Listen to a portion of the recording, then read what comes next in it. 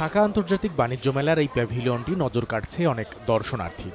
যারা তাদের ব্যবহারিক পণ্যে আধুনিকতা আর ঐতিহ্যের মিশেলে একটু ভিন্নতা চান, তারা ঘুরতে ফিরতে ঢু মারছেন এখানকার স্টলে।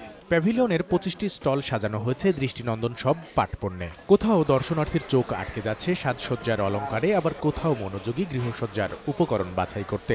অনেকেই বেছে নিচ্ছেন নিজের সাথে মানানসই school college official bag, purse, জুতা স্যান্ডেল সহ দরকার মতো নকশাদার পণ্য। জিনিসটা কালারফুল অনেক, এগুলো দিয়ে ঘর সাজাইলে অনেক সুন্দর লাগে। আমি ওই সাইড দিয়ে চলে যাচ্ছিলাম, পরে যেই দেখলাম এখানে এই জিনিসগুলো আছে, তো ডাইরেক্ট এখানে চলে আসছি। কলিগ আছে বাইরের, তারা ভিজিট এসেছে, তাদের জন্যই গিফট নেওয়ার জন্য। স্টাইলগুলো আসলে একটু ভিন্ন আর প্রাইসটাও রিজনেবল। ফ্যাশন করা যাবে কারণ ডিজাইনটাও তো সুন্দর। দর্শনার্থী সমাগমে ব্যস্ত উদ্যোক্তারাও।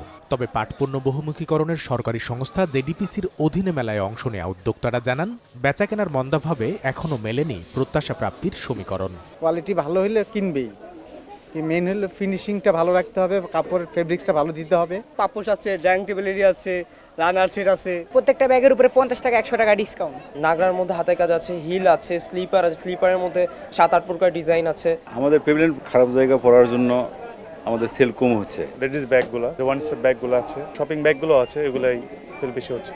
ক্রেতাদের আগ্রহ আর উদ্যোক্তাদের অভিযোগ, এই দুয়ের অভিজ্ঞতায় আগামীতে যেন এমন বিড়ম্বনায় পড়তে না হয় সেই পদক্ষেপ নেওয়ার কথা জানালো জেডিপিসি।